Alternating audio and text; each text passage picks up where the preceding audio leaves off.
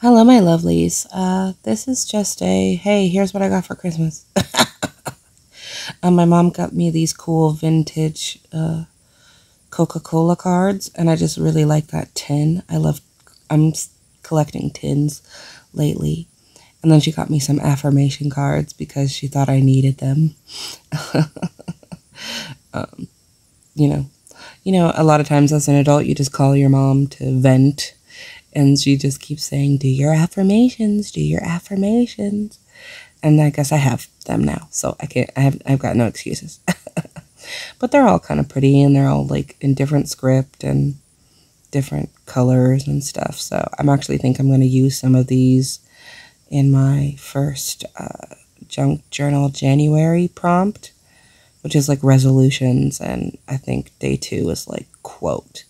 So I think it's gonna work perfect for both those prompts. So that's a check and a check.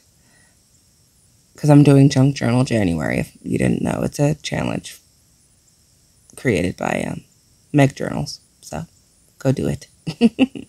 I got some watercolor pencils, so that'll be cool. I got a sketchbook. My sister gave it to me. It's beautiful paper. It's really huge. It's 8 by 11. Then there's this like paper plane book that I thought I might be able to use some of it in a journal, like cut it up. I'm not going to make paper planes. But like I could use that map for something. I could use that pterodactyl, that dragon. It is the year of the dragon, so I might actually cut that out and use that in Junk Journal January. Then my mom went to like a church estate sale and got a whole bunch of these paper packs, which I will flip through in a minute. I got 4 of them. She gave me some Crayola Super Tips, so I don't have to share with my kids anymore.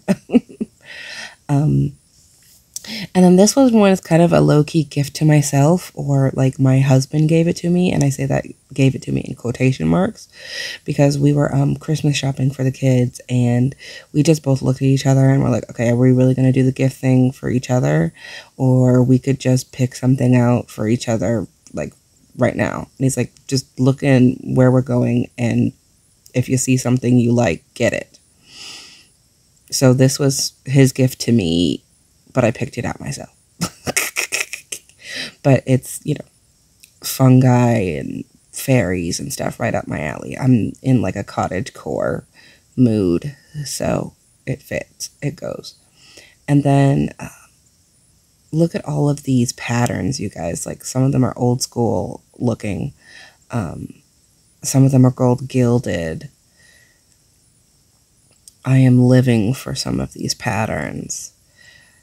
I sped it up quite a bit just because I felt like y'all didn't want me to see me slowly flipping through. But some of these patterns are just like beyond gorgeous. And you can tell that they're kind of not trendy. Like they're not from paper packs that are recent. A lot of them are from like 15 years ago. This one is like just colors, neutral colors, but it's textured, so it has like these ridges on it. But a lot of times I like to collage with the rainbow, so I'll go through my stash and find colors. And then this one is all like vintage. It's all like Jane Austen inspired. And man, I wish I had some of this stuff when I was making my reading journal, so I'm kind of bummed because Pride and Prejudice is my favorite book, like, of all time. And look at these little frames. I could cut those up and put them in a spread, or yeah, like, I don't think I'd use it whole, but like, yeah, it's very like Victorian. I can cut those out and use those for something. So like, it's really cool to see things and use them in different ways, because like I don't have to just use them as covers or something. I could pick them apart and rip them apart. Same with this wedding. This one is like wedding themed, and I doubt I'll ever need wedding stationery, but a lot of this is like silver gilded, and it's just really pretty. And I'm sorry for the like not focusing, because I think it was trying to focus on my hand and not the paper, so sorry about it. But yeah, the papers are just stunning, and they're all like seriously so old. Not old, like 100 years old, but I'm just, a lot of times paper goes in trends, and this is not that at all. But that's all she wrote. I'll see you in the next one, guys. Bye.